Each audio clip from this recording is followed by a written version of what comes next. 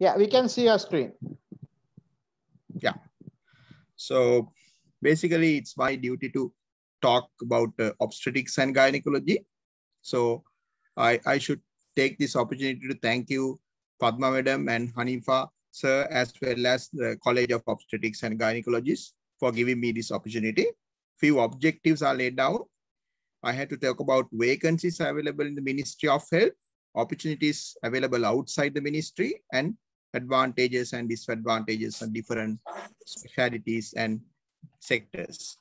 So first and foremost, if I define what is obstetrics and gynecology, it's a branches of medicine that deal with the birth of children, which is called obstetrics, and the diseases of women, gynecology. So obstetrics and gynecology is really challenging and rewarding. You help mother to give birth to a child. This is the world.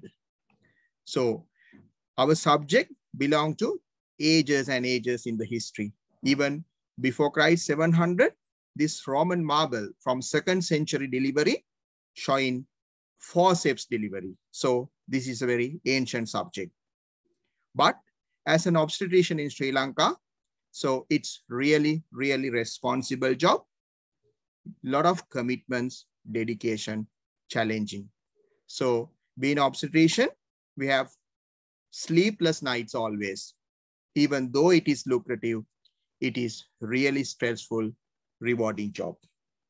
So when I analyzed annual transfer list in 2021, what I found this year, 26 vacant posts are available.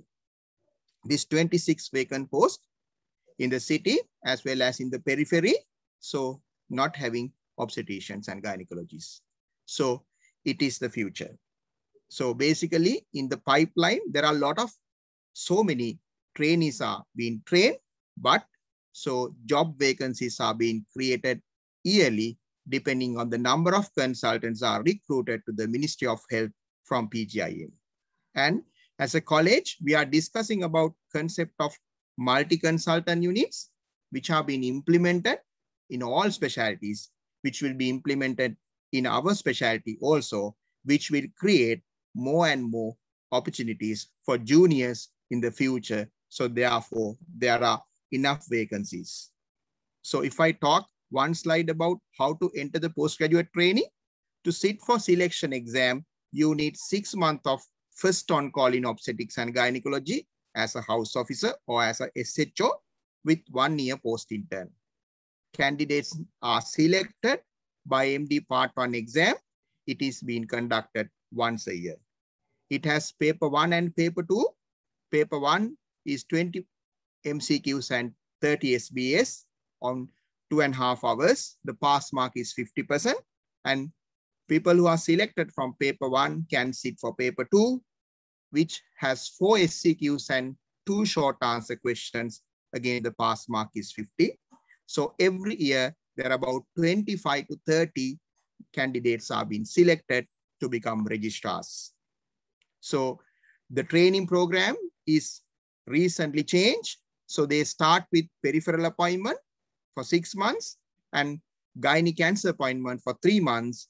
And the next 12 months, first year under obstetrician and gynecologist, and the last year, 15 months. Then they go for MD Part 2 exam. After Part 2 exam, 1 year of local training as a senior registrar and 1 year of foreign training is compulsory. Then you get your board certification. So foreign training, so it is easy to find jobs. There are enough jobs offers in United Kingdom, Australia, New Zealand, Singapore. There are enough vacancies. And these are lucrative jobs. You can save some money. And you get good training under supervision. So in UK, you get the GMC registration with full license to practice in UK if you have MD Part 1 and Part 2 qualified. So you have enough opportunities after board certification. So majority of our obstetricians are work for Ministry of Health, but now recently, a lot of medical faculties are being opened all over the country. So a lot of universities are coming. So there are a lot of opportunities are developing in universities as well. there are some obstetricians and gynecologists who are full-time private sector. So they attach to big private hospitals and practice in there. So as well as about 20 to 30% of our trainees after completing their board certification. So due to different, reasons, so they decided to go back to UK, Australia, Singapore, and New Zealand like countries where they have very good life and good opportunities. And our field mainly general obstetrics and gynecology, but now we are slowly developing our subspecialties. So far, we have 2 subspecialties. One is infertility. So only 3 foreign training completed consultants in infertility specialists, and gynae-oncology, only 4 foreign training completed. So there are enough vacancies. So our candidates, trainees who come to our field, who doesn't like to have sleepless nights, so they can select one of these, subspecialties where you don't have to be a lot of stress. So this infertility and gynae-oncology is relatively, stress is low. And in future, I hope there are so many specialties will come: fetal medicine, maternal medicine, urogynecology in the future, once we are filling up all the vacancies in the peripheries. So anyway, so before you select obstetrics and gynecology, think about it, right? So in Sri Lanka, so there are some stresses, and you have to, you are always handling 2 patients.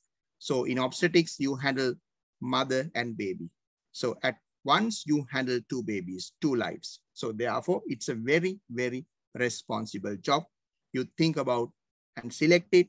So if you are a dedicated obstetrician, you will be a successful, rewarding person in the field of medicine. Thank you very much.